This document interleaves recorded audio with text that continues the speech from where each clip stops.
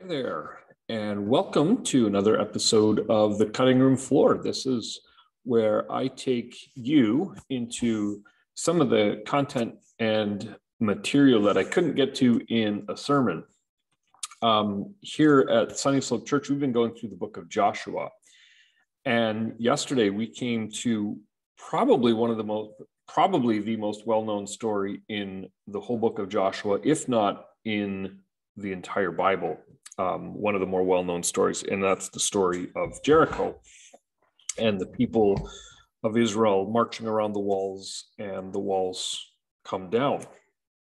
We talked a lot about how that story is really a story of God acting as a warrior for his people, as well as God bringing judgment into the world. And we talked about how that points to God's ultimate judgment on the power and the presence of evil in our world today.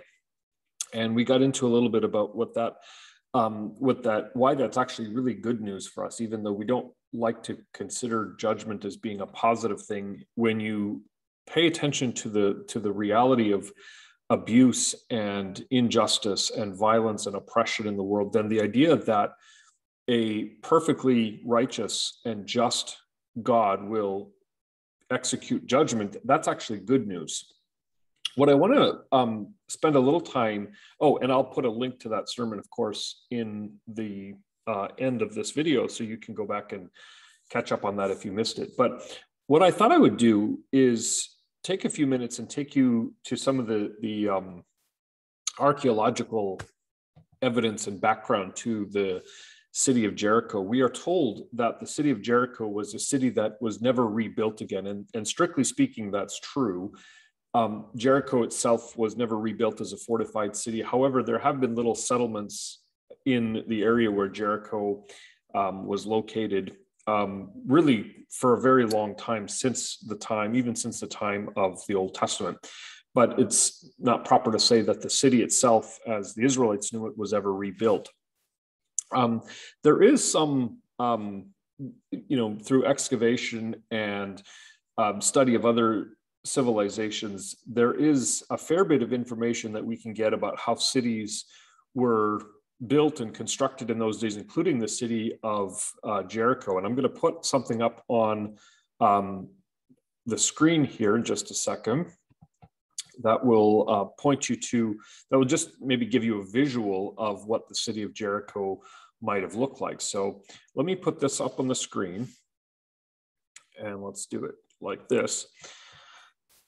This is what a walled off city would have looked like in the time of Israel. And you can see there's a couple of things worth noting. The first is that there's not just one wall for the city, but there's actually there's really two walls with kind of a sloped earthen wall here around the bottom.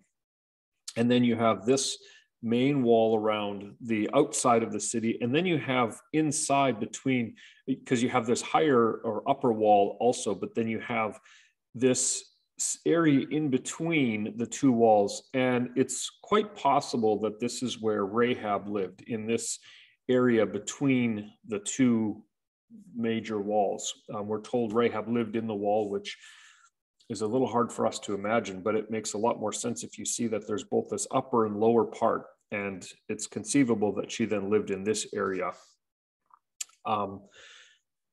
This is what Jericho looks like today. They have done, they've done actually excavations on the city a number of times over the last couple hundred years or so.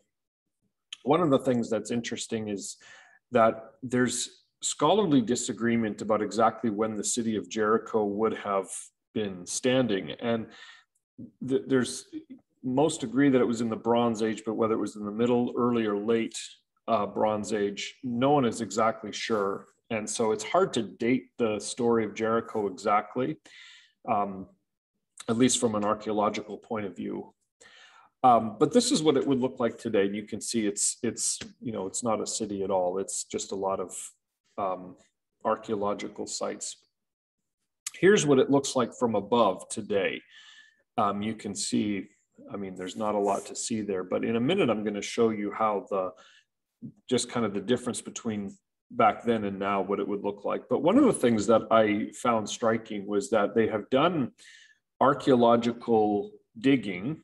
They found where Jericho was likely to be, and they started doing some digging. There were a number of things that they concluded based on archaeological evidence. One of them is that the way that the city wall collapsed probably was, in the judgment of archaeologists, was due to an earthquake.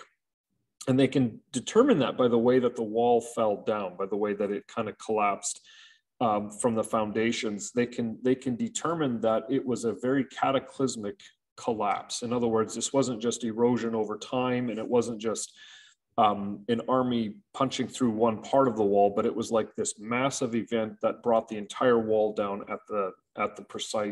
really at one time.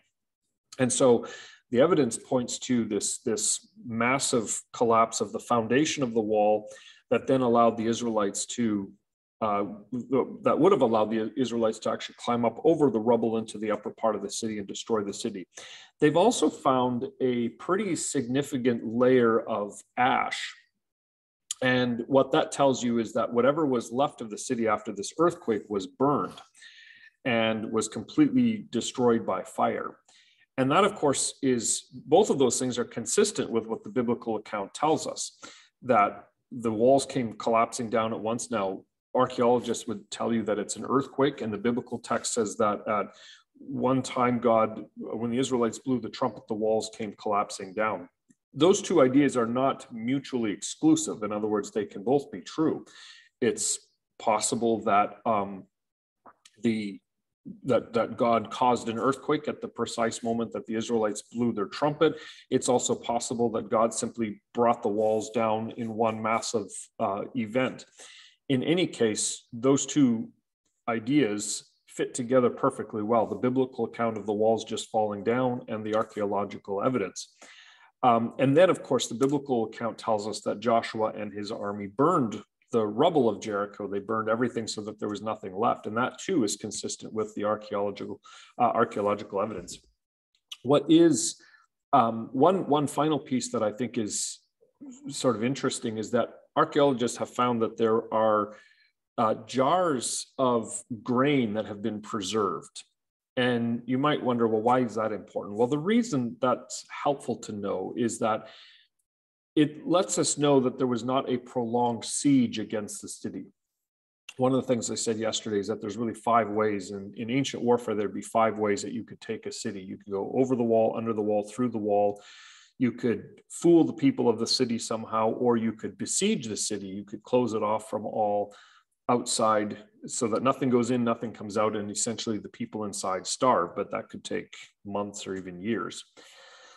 The fact that there was grain preserved in these stone jars tells us that the people were not starving to death. There was no siege that was going on, because if there were a siege, then you'd expect to find absolutely no food anywhere preserved in the city, especially not these giant jars of grain.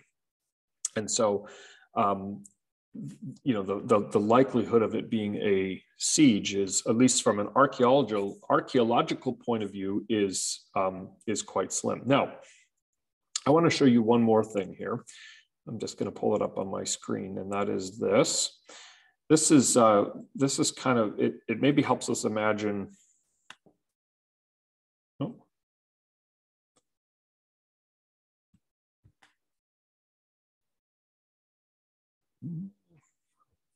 Well, it doesn't want to work for. Oh, wait here.